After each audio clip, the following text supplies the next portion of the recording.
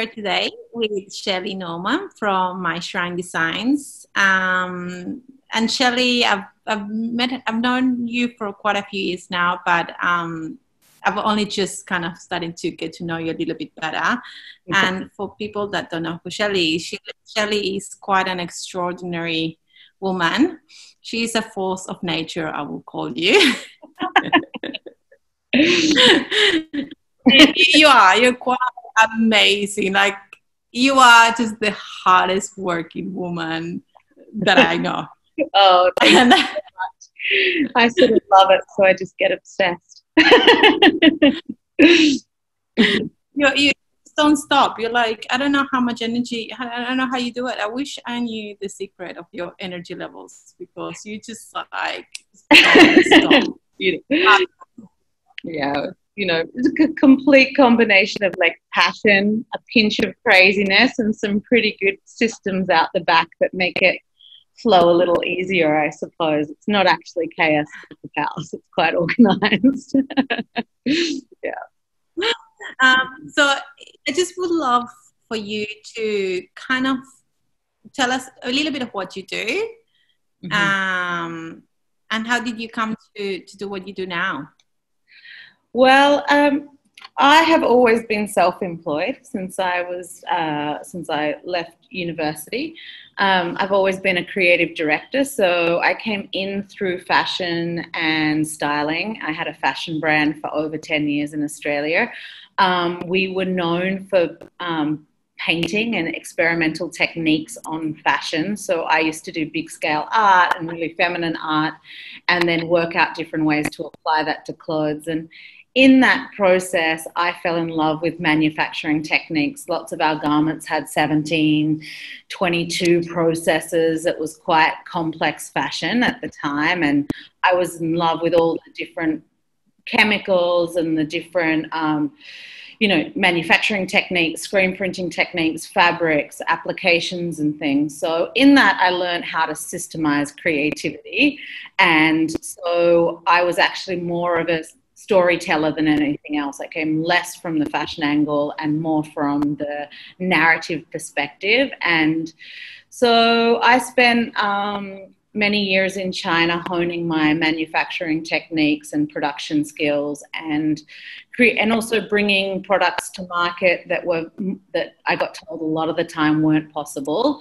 And I learned how to manipulate manufacturing techniques really to create really new products. And so interiors and construction and architecture is actually very similar. You have like set principles and all of those sorts of things that we like to, play with and change the method to create really unique spaces. So I suppose we're more of a storytelling narrative company that creates like really unique concepts for retailers or restaurants or villas.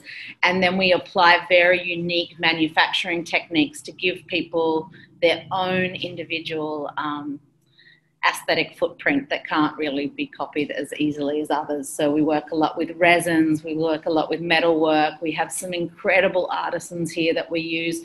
So we're all about creating brands and creating concepts that are that we use our manufacturing understanding, and also budgets, because creative projects need to have budgets. So we know how to use different techniques and bring projects in on budget, on timeline. So for us, it's one big pulsing organism that we create different things from. So yeah, that's sort of our background and my background and how I ended up here making spaces.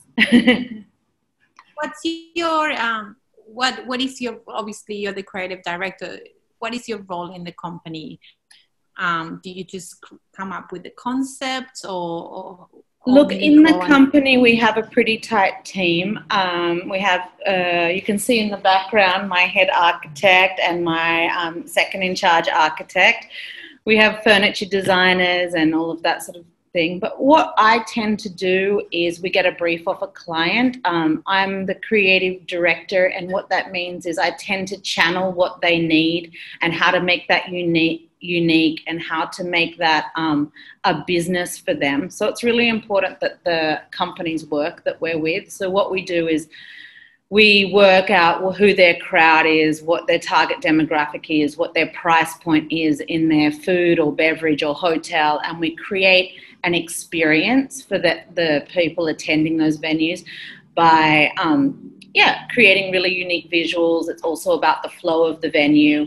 So in here, I work obviously coming up with the aesthetic, but it's quite I would say it's quite a spiritual process and quite a detailed process where we need to get into our clients' thoughts and how their businesses work. And I work with them to draw as much information out. And they're really my inspiration more than anything else. It's like, I've got to take this client and take their idea and push it further and make the space work for them. So yeah, I don't know, I channel them. I channel the interiors, I would say, from a different place. And I also,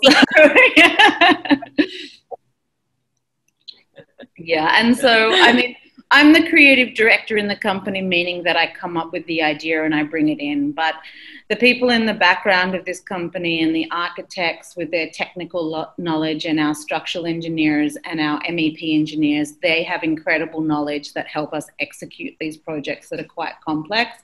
So I would say it's one big team here, and I couldn't do it without their brain power. And yeah, we work together. So I have a lot of pardon? That's also a skill in itself, to be able to find people that complement your skill set and enhance it more than anything. Yeah, look, honestly, when you're running projects of the scale that we do, and we run them all the way from the initial seed idea right through to the production, styling, execution, we even do the uniforms, the napkins, like we have every detail covered in there. It's from my experience that a project has its own life force, and you need to read it as you go through it, and they go through phases where things flow and other things don't flow. For example, you're doing a big job and the budget isn't working, then that's also a sign for us that we need to change the direction a little bit and downscale it. So we rely on some pretty amazing brain power in the back end to work out what things cost, how to create different structures, different designs, and bring them in on point. So yeah, it's a real organism in here, like a functioning ecosystem, design ecosystem. How long have you had this company for now? I've been in Indonesia for 12 years, and we're in the first few years it was more of a creative love. We'd do a few projects here and there, but we also had the fashion retail business still running. And then in the last 10 years, things have really sped up for us, and we've done some of the more beautiful exotic projects here. So yeah, it's taken me 10 years to curate, to hone our skills and to bring together a team of what we have, and have, yeah, that's how we create these processes, because we've learned each other throughout the years. Yeah. What's your favorite project you worked so far in? Like, either the joy of the process itself, or the end results? Which one would be you're like, oh my God, I just love how it looked at the end, or the whole process was beautiful? That's a really interesting question, because every project has a unique aesthetic. As we said, we don't do one particular style. We can do any style. So for me, actually, every job has a lot of joys. But honestly, the ones where the clients are really allow me to get into their head and also allow me to be free in the process. So I have I have a couple of very special clients that I work with that have complete trust in me, and I love, obviously Thomas is, he's got a real kindred bond with my creativity, and he lets me run wild. So I do really love Alma that we did for him, because he pretty much gave me the brief and walked away, and then when it was done, he was in love and excited. And yeah, I love that project. I also love a lot of our residentials. Recently we did a beautiful home for a client here, and they just had complete trust in me, and we did a really over-the-top kids area, and just watching people walk in and burst into tears when they see our spaces, and then call us and say, oh, the house with the bedroom was so good, we've made a new baby in there, and all of those sorts of things. What makes the project and the process really lovely. So I got I like, yeah. We have happy days most days. We love it in here, actually. Yeah. Yeah, places are really just absolutely incredible. Like the level of detail on some of these projects, if anyone comes to Bali eventually, they should go and have a look at Alma. I know Motel Mexicola was a collaboration with also James Brown and some other people, but the level of detail, I can see you in that level of detail because I know what you do, from the plates, like you said, to the napkins, to the uniforms, to the tiles on the wall. They're hand painted, and you go and source these things from, I don't even know where you go. Where you get all this, or you just manufacture it. You know, it's insane. It's insane. It really is insane. I don't know anyone in the world that works. For us, like a good one's like, you know, Type 55, which is, you know, 90,000 bottle lids in the floor. We actually made hand mosaics with laser cut acrylic. You know, we've got lots of light boxes in the ceiling and laser cut glass. And look, it's a real manufacturing execution with creative ideas and inspiration. And yet you got to be a little nuts to take it to that level on everything. So we just...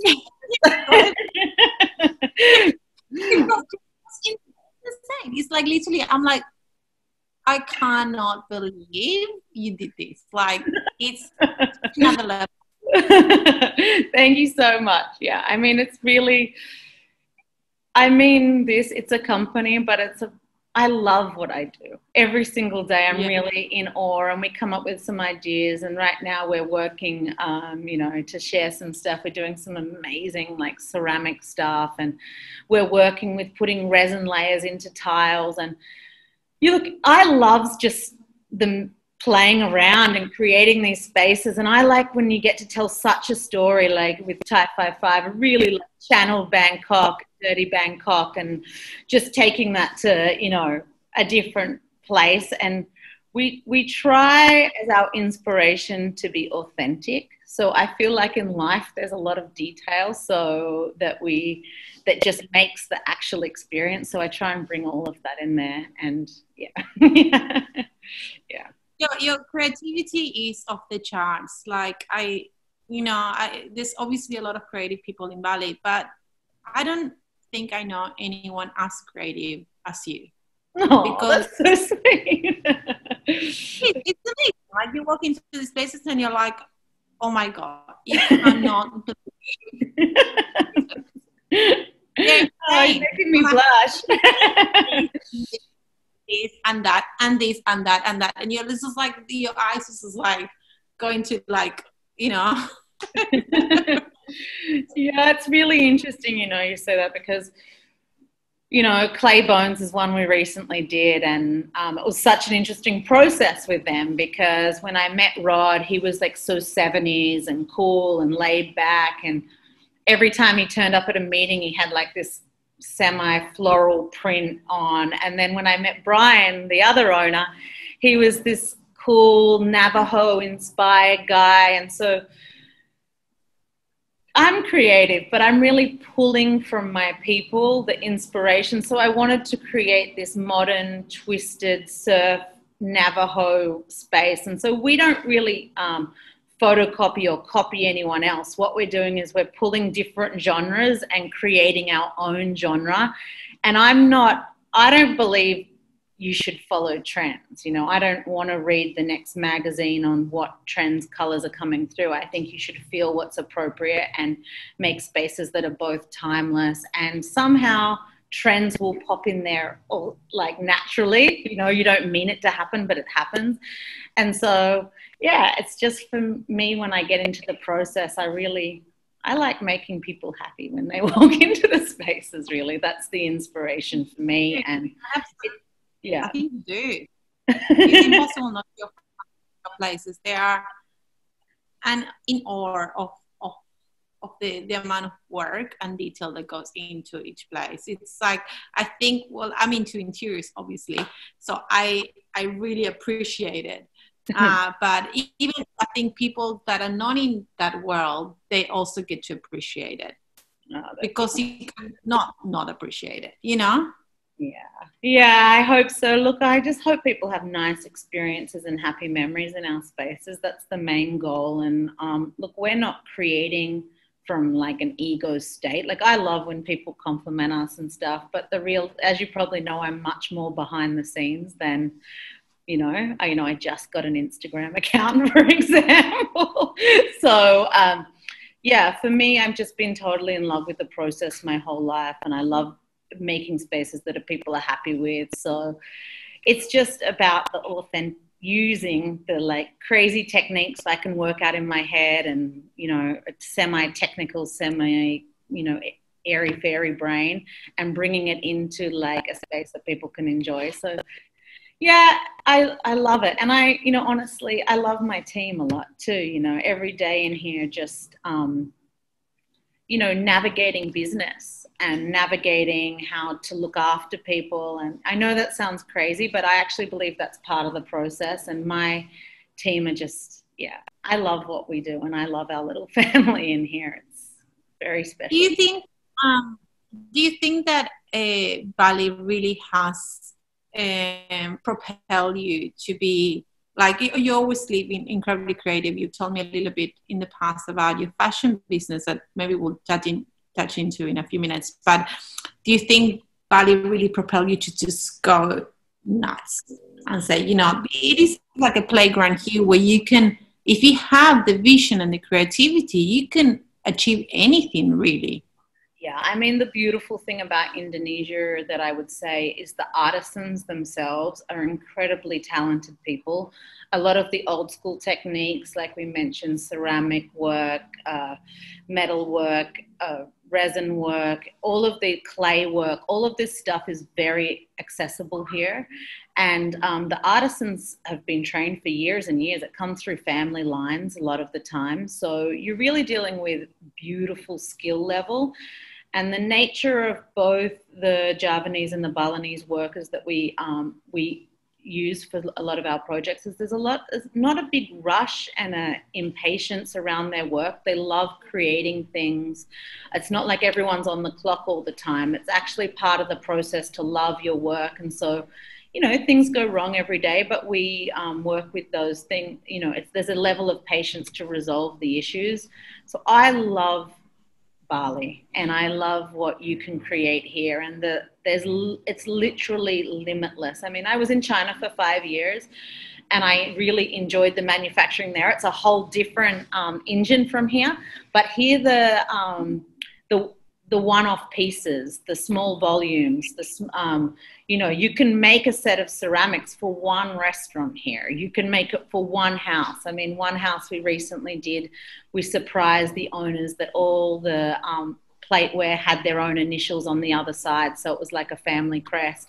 I mean, just to have that accessible to you and be able to still, like, I know this is boring, but bring the project in on budget and not blow all the numbers and everything like that. It's amazing to be able to do that in this country.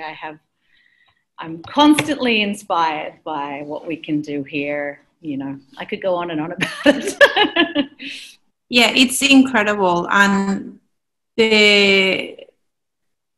just be able to create these things that in other places you could only dream of. It just would not be possible. Yeah, I mean, here you can make it possible. It's really like, building your own home. You have a vision to customize a tile. You're being able to do that. I mean, the options are like just so broad, and bringing those stories together with the it's such a satisfying line of work, when the lights go in and you've been to the fabric market to pick the fabric in the light, and you've been to the metal house to pick the metal, and then you've worked with the electrician to work out which way you want to wire it, and then it goes up. It's like heaven. Like, really. How can I ask you, how did you end up in Bali? I ended up in Bali because I had the manufacturing based in China. I had manufacturing based in Australia for quite a few years, and then some of the production got bigger volumes, so we moved some of it to China in the early 2000s. And then I was really missing the artisan techniques of like small volume work, like hand stitching and hand beading, and so I wanted to get some of that back into my product. And so I came here as a research trip, and I started doing some discovering the manufacturing. And so that's how I came here in 2008 to research different manufacturing techniques. And we worked a lot with hand painters painting garments. We worked a lot with kroang, which is hand embroidery with all the holes through it. Yeah, we did some incredible one-by-one screen prints where every swing tag had its own message to the customer. I just loved the level of customization here, and I fell in love with the place and the people and the lifestyle. So I got stuck. And you never left. I know. My family would like me back home, but I feel a little selfish some days because I'm so obsessed with the creative process that I love it here. And they keep trying to lure me home, but it hasn't happened to date. Where are you originally from in Australia? I'm from Sydney. I grew up, grew up in Sydney. I spent a fair few years in Bondi, at Bondi markets and selling products there. They were very happy days also. And then, 5 years in China. Pardon? I probably will say bye. Yeah, it's cool. Yeah. And so you came to Bali 12 years ago. Yeah, part-time. That's a long time. Yeah, I was here on and off in the beginning, and then there was a big economic crisis in 2008 that was very difficult on everyone, and I decided just to consolidate, and we built some retail shops here back in the day. Then I set up a shop here called The Store and one called Ever After. They were specializing in customized vintage, so we would take dresses and alter them one by one, and we also still did a lot of manufacturing as well. But what happened was when I built the stores, everyone wanted the concept and the real estate. So I ended up, we got flooded with inquiries for the actual interior design, which is my background anyway. So we started doing projects. Yeah. That's how it started. Yeah, that's how it started. It was really organic. So I built the shops, and then people would contact us for the space. And we were sort of at the boom, I think, Facebook and Instagram sort of happened around 2008, 2009, 2010. And we were like the first really visually intense interiors. And so it really worked for us. We had people, coming to the shop to do photo shoots and photographing themselves from the outside. So that was the beginning of it, yeah. And then we worked a bit on lots of projects over the years. But some of the earlier ones, I was still honing my skill. I'm not as proud of some of the earlier ones as I am of the ones now. Yeah. Yeah, but it's okay. Like it's, that propelled you to something else. So, you have to start somewhere, and it's okay to look back and say, yeah, probably it's not as great as, I could do so much better now. But, yeah. You have to start somewhere. And I think, a lot of creatives, in general, they just want to be perfect from day one. A lot of creatives have very high expectations of what they want at the beginning of their career. And you can't jump from one here to be there. You have to kind of have that process of learning and discovering and, seeing what other people are doing and how do you say it? Refining your craft. Yeah, evolving what you do, and it's a real process, I think. I mean, I've learned so much along the way, and I've made a lot of mistakes, and I think some of the mistakes have turned out better than the actual design in the first place. Sometimes the errors are as good as it's all part of it. So I'm a big believer in systems and procedure, and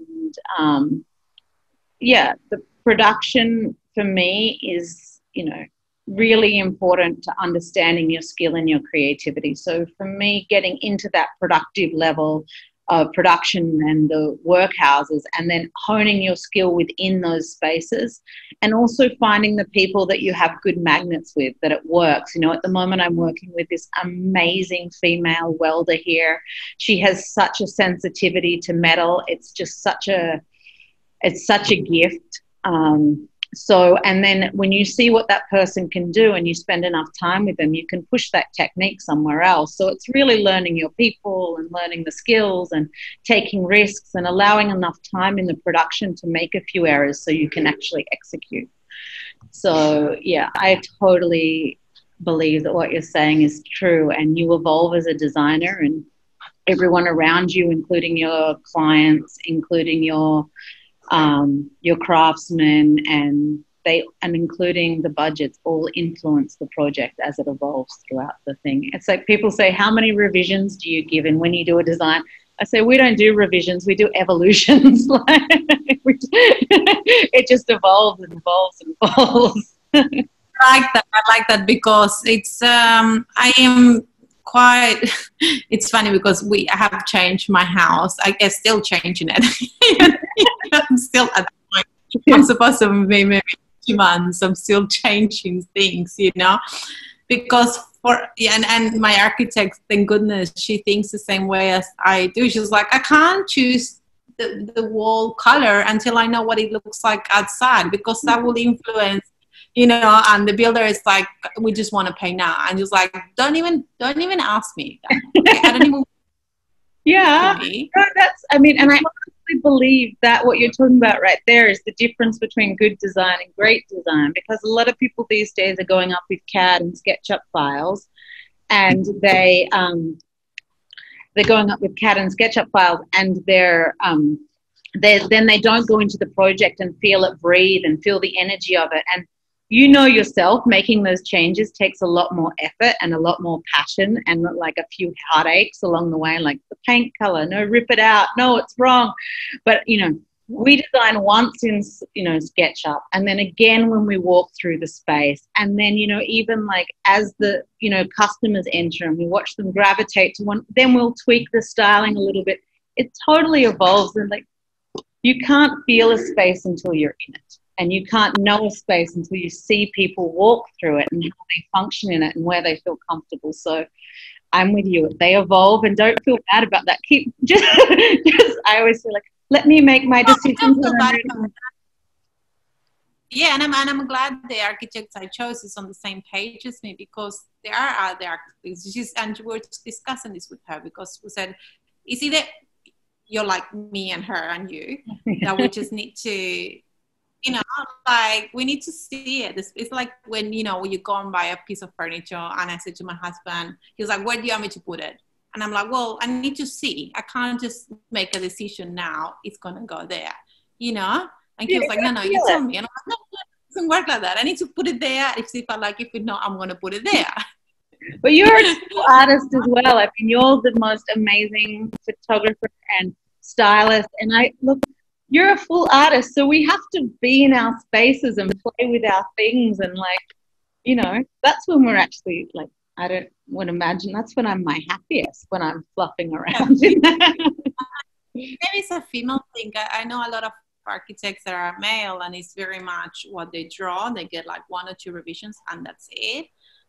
And yeah, their stuff is amazing. Not comparing, but it's very, this is what we're doing, and this is what it gets done.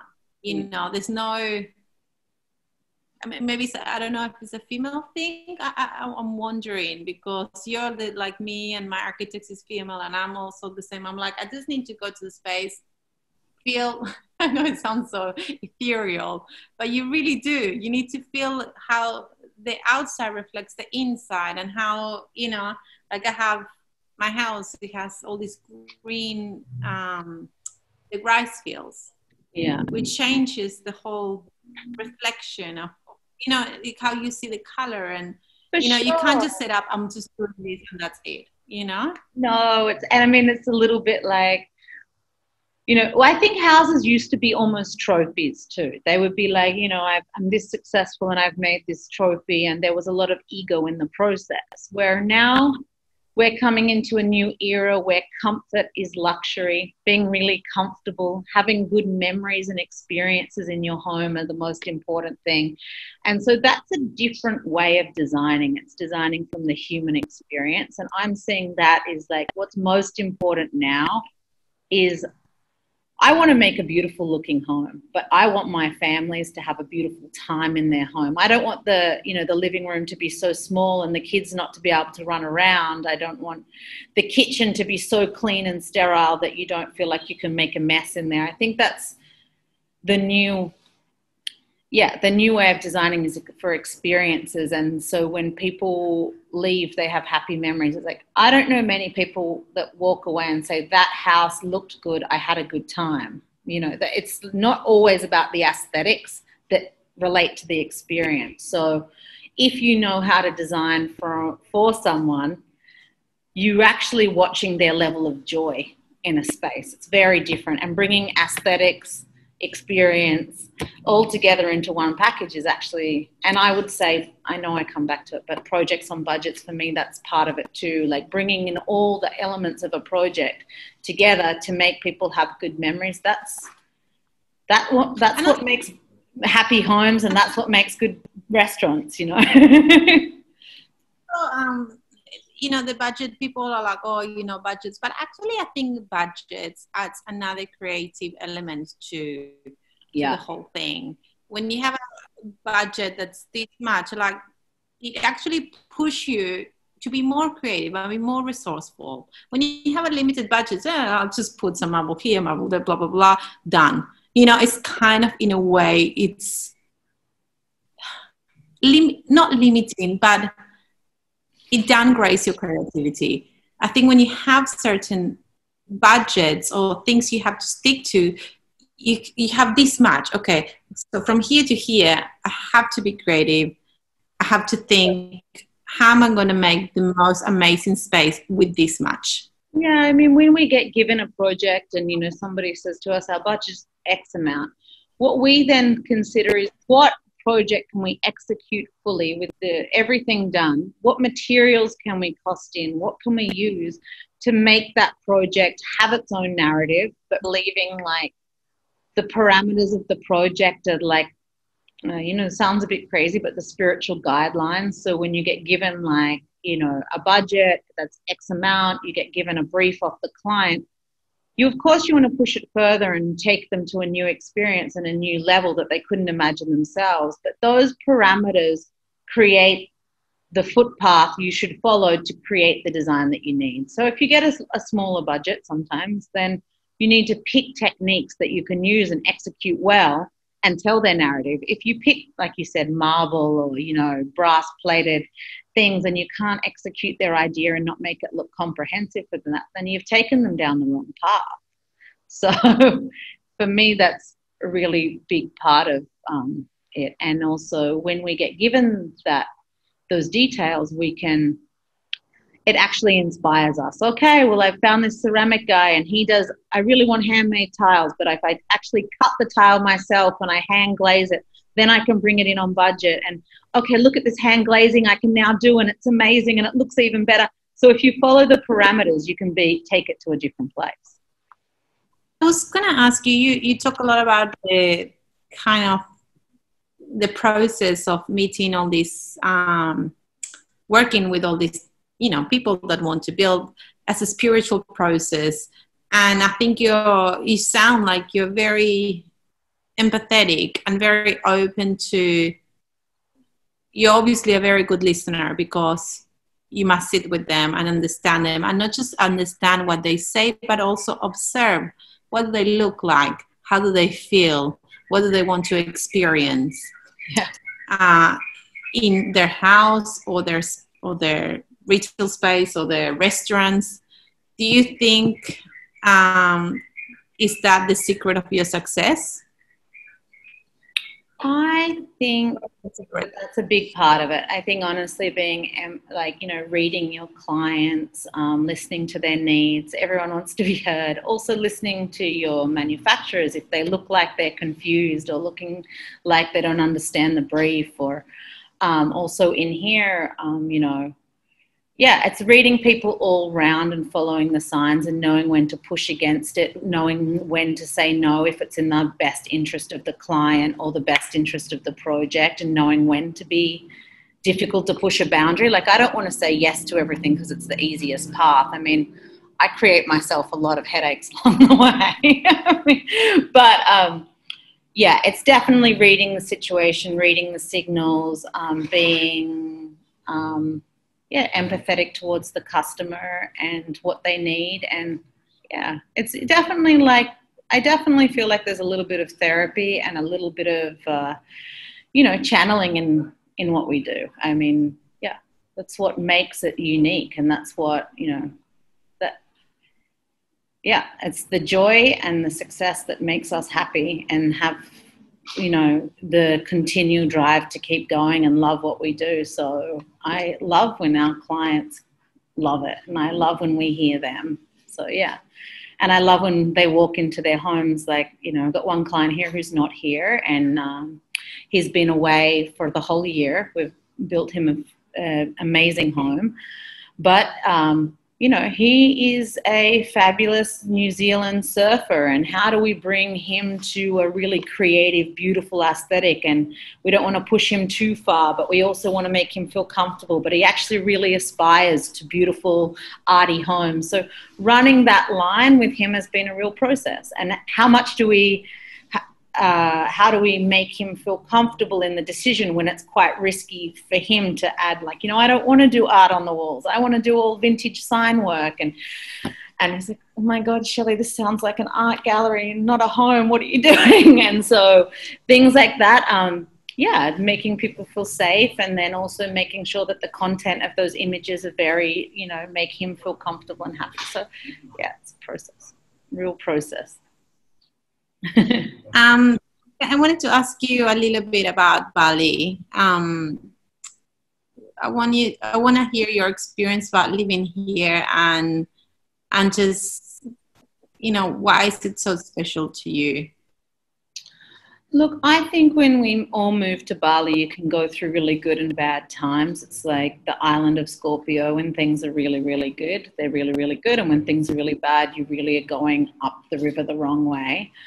I have found Bali really interesting. When I arrived 12 years ago, it was much more cowboy town than it is now. Here, I've really enjoyed the evolution of Bali. Like, even having you here, you're such a professional. And when we work on projects, you know, it's very, you know, very clear communication. It's very professional. It's very, I'm loving the evolution of Bali over the last 5 or 6 years. I feel like we have some real intellectual brain power here. We have some real creatives doing new things. We have people pushing boundaries.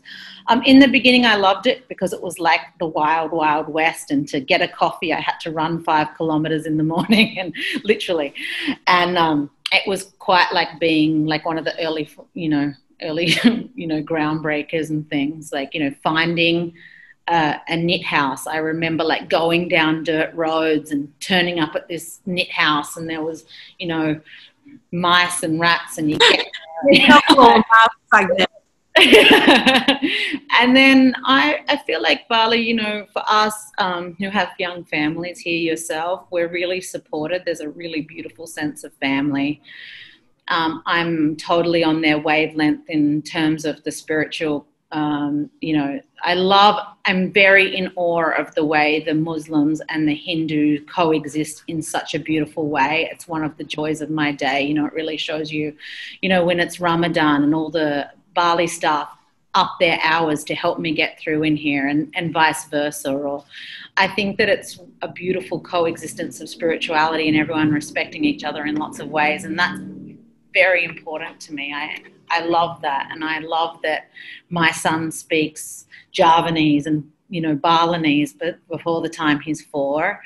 I think that it's a very special space. And, you know, it's, for me, it's like the island of, it's got a lot of karma here, you know. So if you have good ethics and you keep your feet in the ground, then it's a beautiful place to function. So I love Bali. I know a lot of people view it as like a cheap tourist destination, but for me, it's so far from that. I don't even see that side of it. I don't see board shorts. I don't see that. I just see people like yourself, amazing creatives, creating soap brands, ceramic brands, fashion labels, building exotic homes. I just am, you know, totally in awe of the people around me, and the brain power and the sense of not caring what everyone thinks. They just go out and do not having the necessity to have the traditional things that everyone has back home. You know, cars aren't as important here.